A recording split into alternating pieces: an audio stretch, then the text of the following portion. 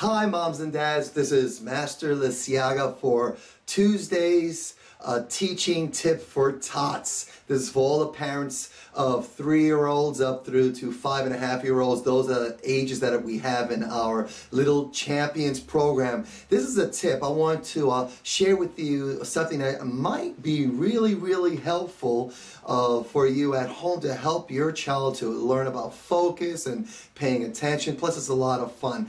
It's the idea of using the dots. Now in our karate class, of course, you see we manage our classes using dots on the floor, just little dots that we put on the floor that the kids line up on the dots, and no matter what we do, we challenge our children to make sure they stay on their dots. So I'll tell them, no matter what we're doing jumping jacks, push-ups, or sit-ups, make sure you stay in your dot. How far off your dot do you have to get before you are aware that you are off your dot? So anyway, here's a fun thing, a tip. So get a blank paper and have your child just make a circle on the paper, and they could make a smiley face. I don't know if you can see the circle there. I'll make it a little dark there. Make a circle. They can use whatever color they want, and they can make a smiley face. They can make a little birdie face, but a circle, a nice circle there, and they can make little colors around here, little pictures around here. But the